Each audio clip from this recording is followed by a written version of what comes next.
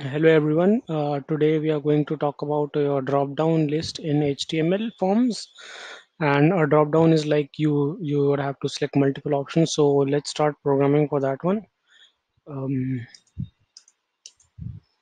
so I'll keep my the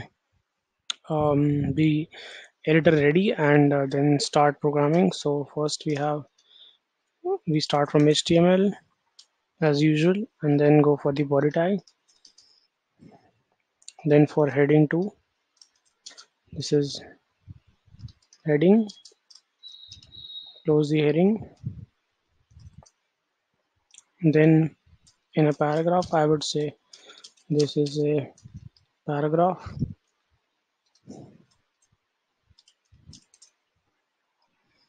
And then we create the actual form equals to whatever action it has to take. That's a predefined page by the emulator. We are using it for the example for this video. Then define a label for equals to, I'm just saying drop list.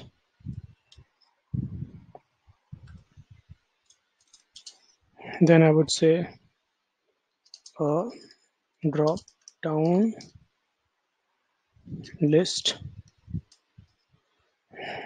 Then close the label.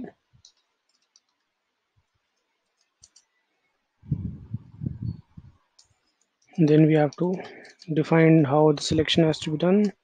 Selection ID equals to drop list.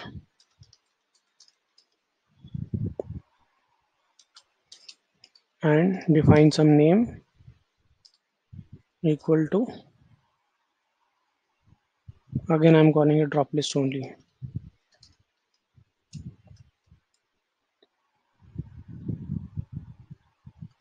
Then we are giving it further options which we would be throwing to the user to pick up.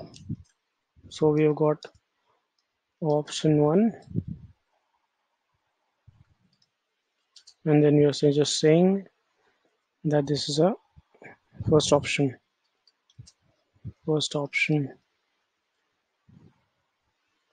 slash label,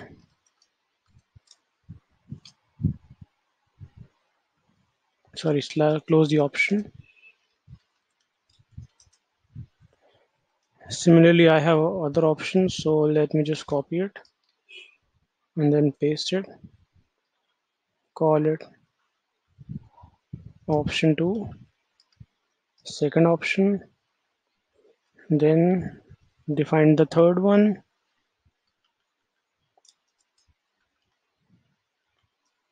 This is my third option, and also define the fourth one. So at least I have 4 items in the drop down list. 1, 2, 3, 4, yeah.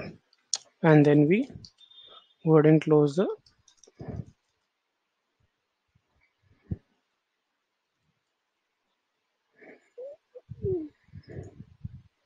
let me just increase the font size.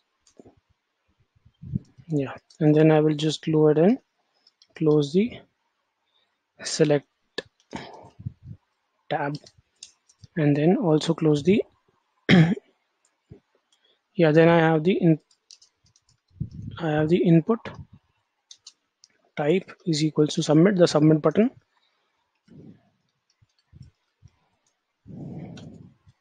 These are standardized things that are there in a form, and then the body and HTML. Copy the entire thing,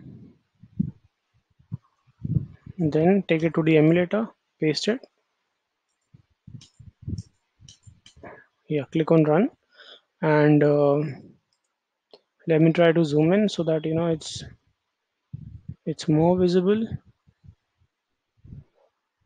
Yeah, it's It's visible to some level. Okay, so this first option thing is, you can see this, say this is the list. Let me click on it.